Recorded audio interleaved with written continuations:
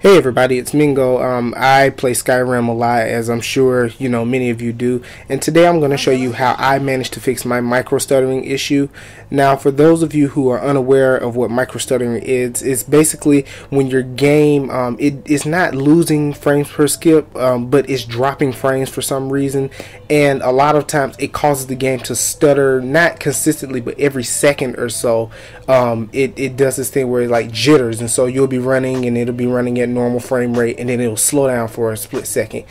Hits the name microstutter. So I've read a lot about Skyrim users having problems with microstutter. I've seen the 64 gigahertz fix on Nexus Mods, which I'll also link that in the description below the like button if you want to check that out as well. It did work for me for a period of time, but it didn't work after a while. So after some research, just learning more about the computer in general and why it does it, I found out about something called CPU core parking. Now, for those of you who are unaware, CPU core parking is essentially where your computer shuts down cores and opens them on an as-needed basis to save power. It was introduced in Windows 7, I believe, to make sure that your computer preserve power for prolonged use, which is a good thing for the average user, but it can be problematic for a more power-heavy user like myself. So basically, what you're going to do is you're going to go to coderbag.com, which is the URL in the video in my search bar. I'll also have that in the description if you would just like to click on it, and you're going to download this utility called called CPU Core Parking Manager. And basically what it's going to do is unpark your cores. Very simple, very straightforward. I don't take any credit for developing this at all. I didn't build this whatsoever. I just am a user, and many props to the developer for creating this, because it was a major help. So after you download it, it's very small, very quick. You unzip it and you open it. For safe measures, I always run as an administrator just to make sure that the programs work correctly, but you do whatever you feel like you need to do. So the first thing you do is you click check the status, and it checks your registry values, and it's going to search your registry for the parked or unparked status of your cores.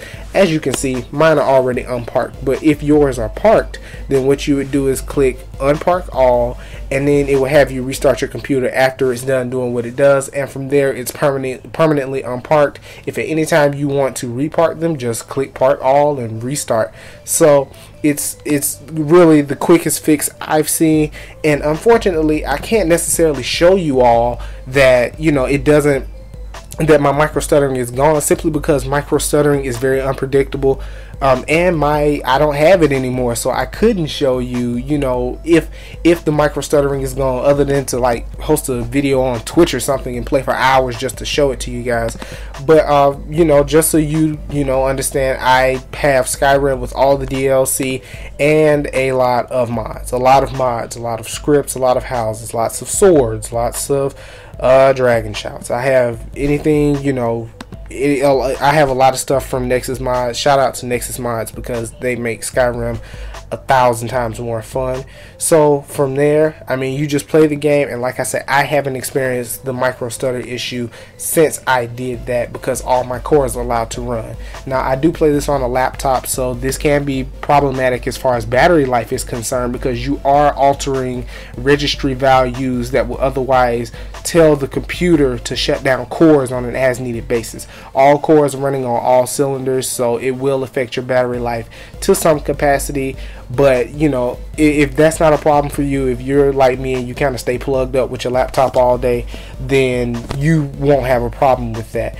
If you have any questions, please feel free to comment. Please feel free to hit that like button. Please feel free to tell other Skyrim users who may or may not have the microstutter issue about this, so that we can all enjoy the game, because it really can affect how much you enjoy the game, and everybody loves Skyrim. So here again, thanks guys so much for checking out my video. I really hope this helps. Like I said, let me know in the comments below.